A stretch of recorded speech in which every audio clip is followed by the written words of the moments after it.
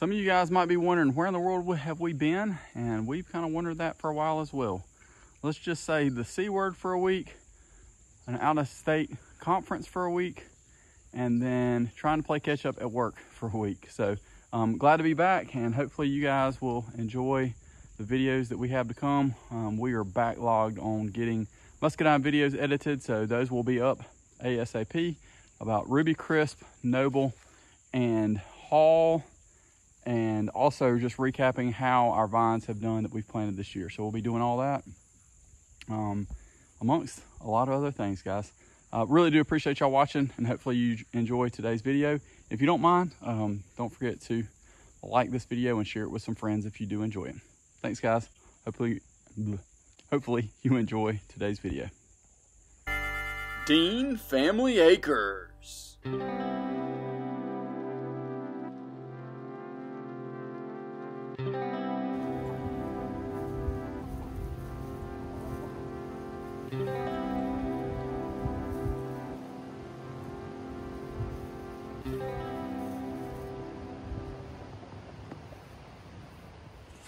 All right, guys, the wind is absolutely vicious today, so we'll see how much we can actually get videoed. If you'll notice right here, it's our redbud, and it's coming down. I know it's not looked good for a while, but man, it has dropped a good bit throughout the day, and the wind is just whipping along. We've got this hosta doing really well right here, and the DEER have not messed with it. I'm not gonna say it out loud because I don't wanna jinx us. So what we're gonna do is move some from this upper end, and we're just gonna line the rest of this area right here, and hopefully that will work well. So as we try and get a few things squeezed in, as we mentioned before, wide open, absolutely wide open. Use your time wisely. Y'all, it's almost shameful to show this. A couple years ago, this was absolutely cleaned out. I don't know about y'all, but we've got a couple areas that are neglected, and honestly, the side yard and the front yard have become it, at least right up by the house, and we need to work on that. So I think that might be one reason that the DEER have not messed with these yet, but I could be wrong. But we're gonna move some of these around. They've really taken off. You can see these right here. So we're gonna move some of these, and this is actually beautyberry here, which does really, really well.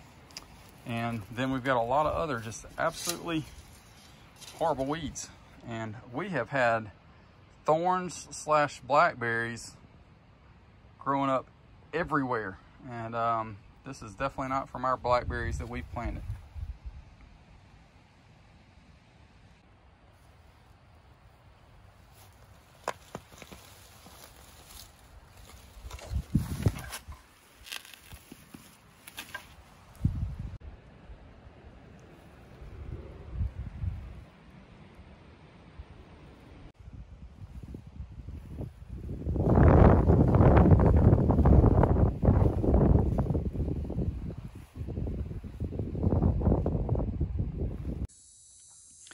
All right, guys, so it's been a little bit of time, and I just want to show you exactly how these ended up going, because I did not film enough earlier to be able to kind of recap and explain exactly what we're going to do. So basically what we did is we cleared out all of the weeds and grass from this area.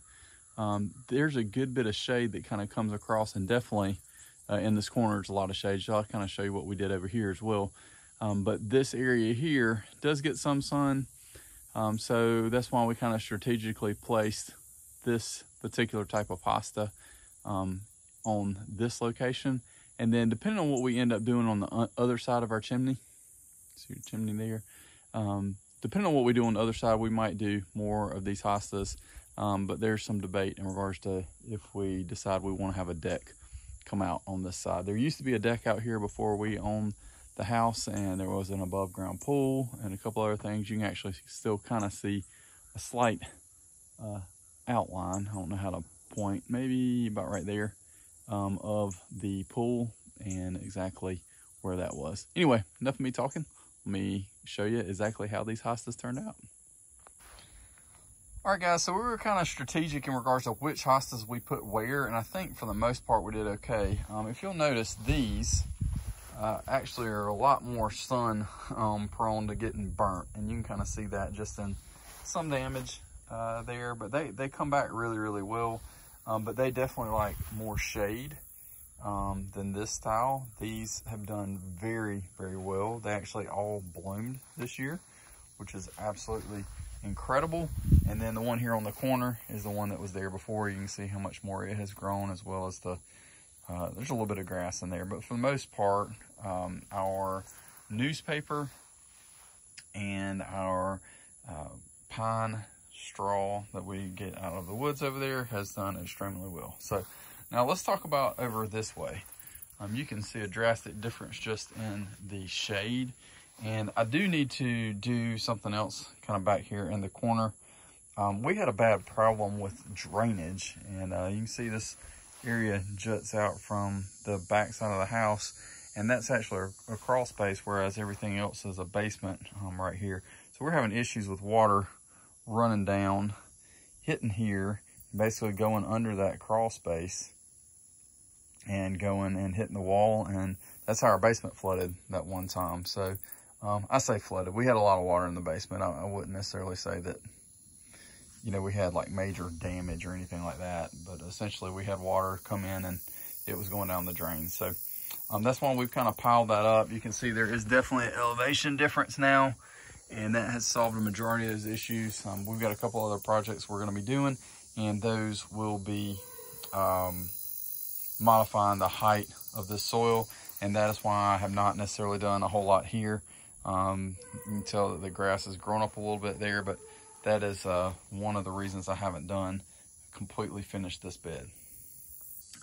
All right, guys, so this bed here has done absolutely incredible. This azalea, all I did was plant it in some peat moss and some pine bark soil conditioner, and it has just gone gangbusters. I have fertilized it twice with some holly tone, which does have the elemental sulfur in it and does help with your pH. You can definitely see where that holly tone has been right around the plant here, because the moss does not like it. So you can definitely tell that. But I actually got this as just a rooted piece that was coming off of one of my grandmother's azaleas. If you hadn't watched that video where I transplanted a bunch of azaleas from her place, definitely check that video out right here. It's a special time, special moment, just because she and I both share a lot of love for landscaping and those kinds of things, and I was able to actually get some of the azaleas from her property before basically all the landscaping was ruined. So but as you can see, it has done absolutely excellent.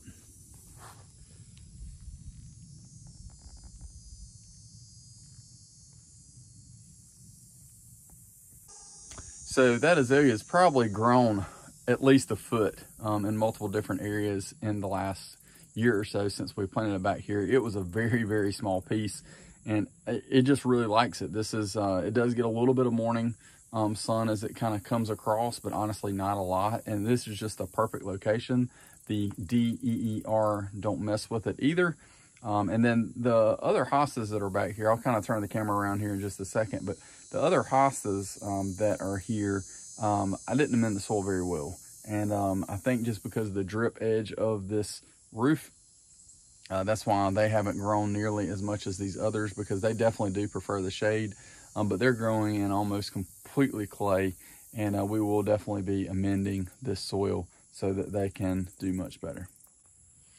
All right, guys, so hopefully you enjoyed the video for today. Again, apologize for us not having anything out in the last couple of weeks, but it has been a little bit crazy, and we are in the process of trying to update a bunch, or actually edit a bunch of the muscadine videos.